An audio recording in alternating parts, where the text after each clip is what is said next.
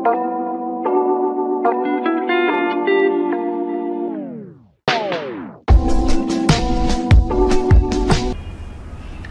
welcome to this training on Airtel 4G LTE Router ZLT S25 model.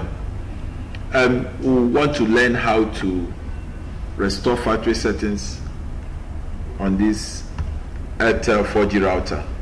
So at times you may run into problem with the configuration.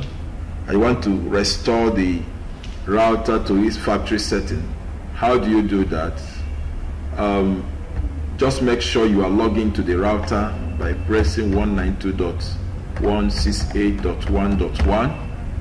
okay, this is for Airtel router, the IP address for Airtel router. Okay, you click on go to the settings. It requires password. You put in your password and then click sign in. When you sign in, you're on the configuration settings, then move to the router management.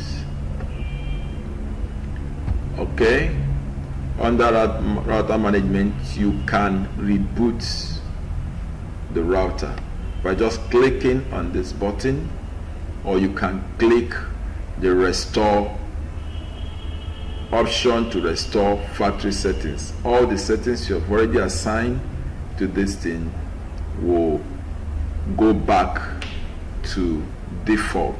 So this is exactly how to restore factory settings on Airtel 4G router ZLT S25 router management. I hope you do enjoy the training. Thank you for watching. Do well to subscribe to this channel. Bye.